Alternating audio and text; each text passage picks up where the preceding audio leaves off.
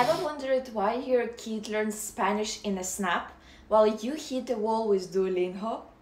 Let's break down the science before you blame old age. When you're young, your brain is like Play-Doh, super moldable.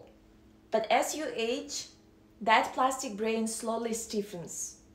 Adult neuroplasticity exists, but it's just not as stretchy. Linguists talk about a critical period, basically a childhood golden window, maybe up to puberty, when language learning is the easiest.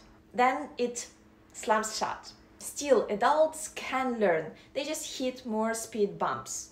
Kids don't think, they just mimic.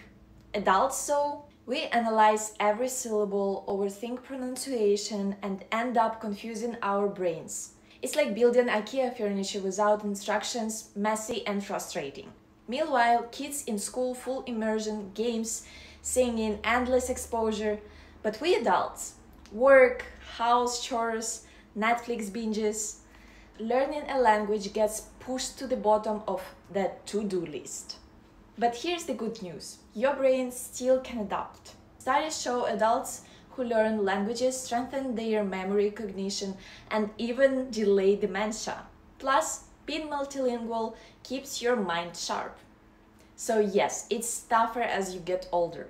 But tougher doesn't mean impossible. Now tell me, what's your funniest language learning fail? Drop it in the comments.